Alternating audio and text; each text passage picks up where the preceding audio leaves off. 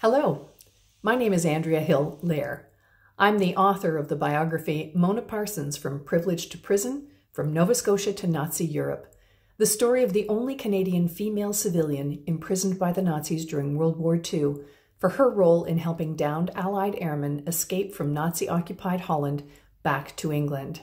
For that crime, she spent nearly 4 years in Nazi prisons and camps before escaping at the end of March 1945.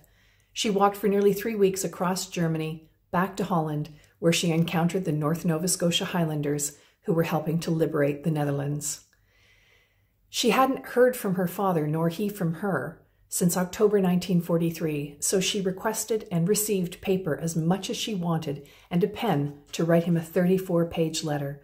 I'm pleased to offer an excerpt of that letter, thanks to Nimbus Publishing. May 3rd, 1945. Dear Father and Alma, it's heaven to be with my own race again.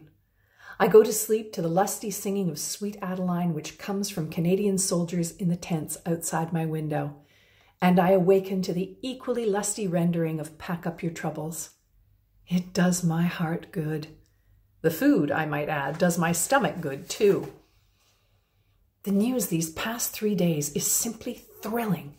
Perhaps this week we'll see the finish of this horrible and wicked war. Oh, thank God food is now going into Germany, occupied Holland. Conditions there were appalling. All our friends have been suffering, for they all live in this section. It will be so unbelievably wonderful to get in my own house again. I'm wondering what is left of our things. Oh, but that doesn't really matter. People often lose their all in these dreadful days, and the thing that really matters is that one lives, is healthy, and can soon be reunited with one's loved ones.